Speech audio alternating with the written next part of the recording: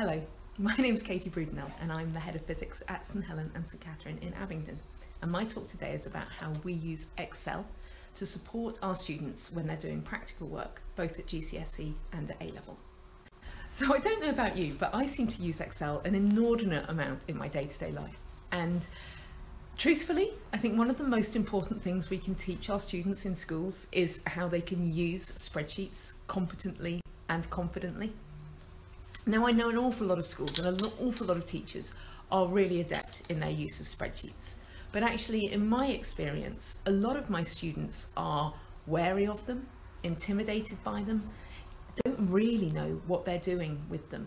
And if we can help them learn and develop the skills which they can have to use spreadsheets, then I think we're doing them a really important life favour. One of the reasons we like to use spreadsheets is the ability to share a spreadsheet and for students to work straight into it. By doing this, we're able to streamline our practicals. We can have the spreadsheet ready in advance. We can have the devices ready in advance so that students can just pick up and go with it. We know that the formatting allows data to be inputted and graphs to be produced that are correct and that students can interpret them easily. Most importantly, doing all of this means that a practical can be done in just a few minutes, rather than the prolonged undertaking of drawing results tables, collecting data, processing data, plotting graphs, checking graphs. It also means that from our own device we can see all of the results that the students are gathering, and it means that we can tweak, adjust, question, comment on what the students are doing to make sure they're doing it correctly. When we start doing these activities, generally in year 9 or year 10, there's quite a lot of scaffold involved. We've heavily formatted the spreadsheets ourselves so that the students have to do very little with it. And as the students work their way up through the years, we remove gradually the level of programming and processing that we have done, so that by the 6th form, the students are able to format their own spreadsheets, they can put in their own formulas, they can build their own graphs.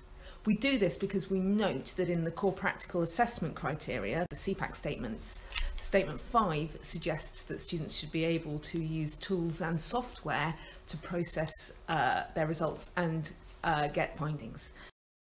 Now, there are a number of different practicals that we like to use these with, and we're kind of expanding our range that we do it with continually.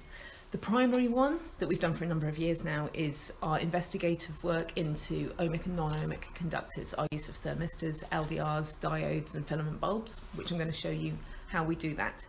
We also use it with our year 11 students when we do our radioactivity topic to build more accurate graphs of half-life using the half-life dice practical that I'm sure many of you are familiar with. And the other place we use it with our 6th formers is when they are doing their core practical number 4, which is the investigation into Young's modulus, which we do with copper wire. And I'm going to talk you through each of our practicals, show you our spreadsheets and explain how we use them to help streamline our practical work. So if we start with our non-ohmic conductors practical, what you can see here on the screen is what the students would see when they come into class. On the left is a picture of my classroom whiteboard, and the students can see an image of what they're expecting to find on their devices, so an image of the spreadsheet, and we've also got the QR code up there. Now, we get the QR code because our spreadsheets are in our shared drive, and if we elect to share the spreadsheet document via a hyperlink, which generates a URL, we can use that URL to make a QR code. Most web browsers can do it automatically, but if you don't know how to do that, you just Google QR code generator and pop them in.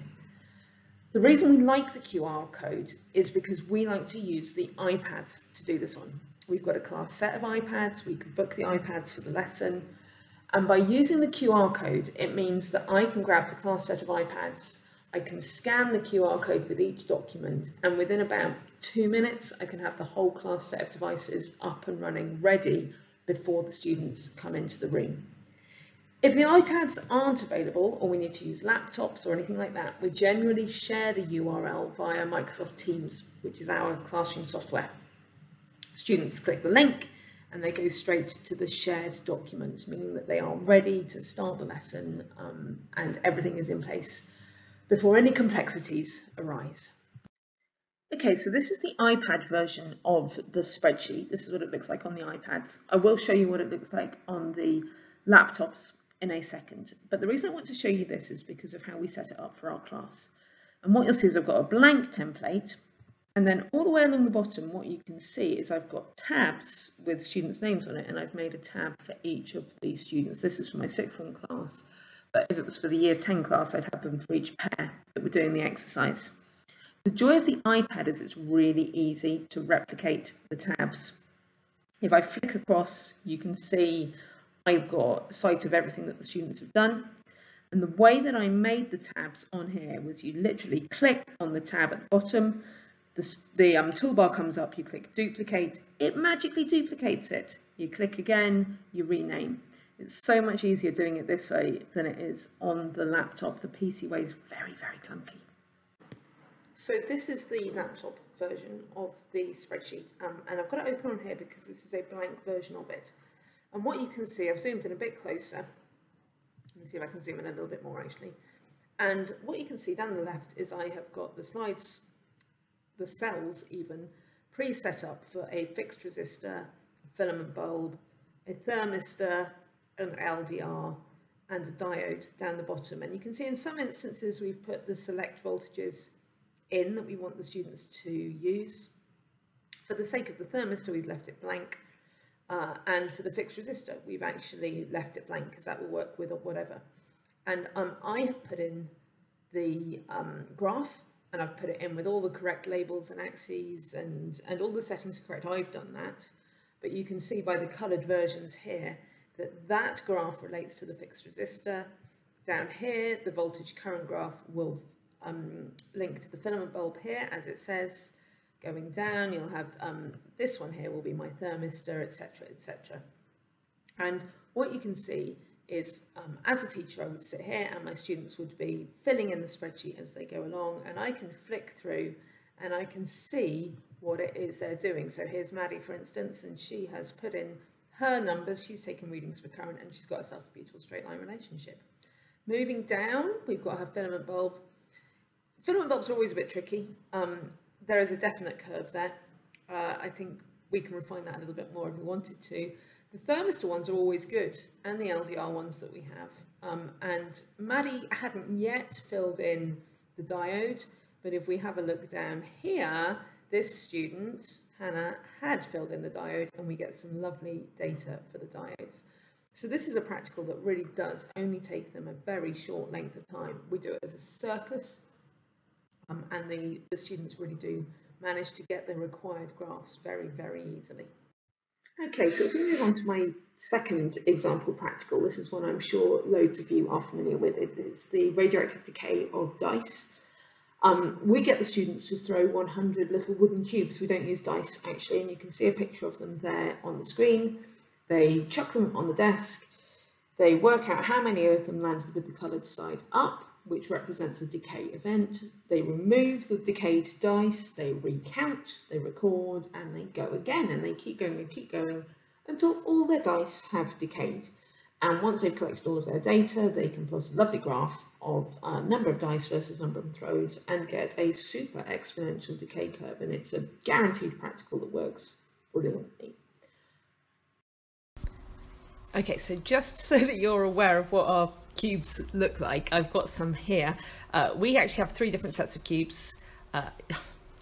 We just ordered loads of little wooden cubes, and our amazing lab tech coloured in a load of their sides. So our green set have just one face coloured in. Our blue set have got 2 faces coloured in, and our red set have got 3 faces coloured in. And what that means is our red, green and blue ones, which I'm going to try and get up here.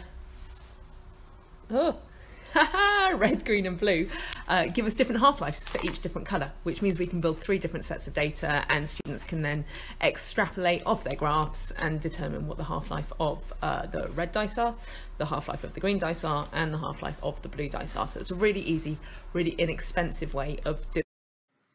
Okay, so the radioactive decay one is a really simple spreadsheet to do, but what we do this time is we get everyone to build into the same tab. So we've got on here, we've got number of throws down the left hand side and the 8 groups that will be doing the practical at any one time. We haven't got 8 sets of the dice. We've got a few different sets of the dice, but they swap them around amongst themselves. So we've got 8 groups. We found the average over here, and we've got ourselves rather a superb decay curve. And what we have discovered is by doing multiple sets of data and finding the mean average, we get much more specific exponential decays. They're almost always bang on.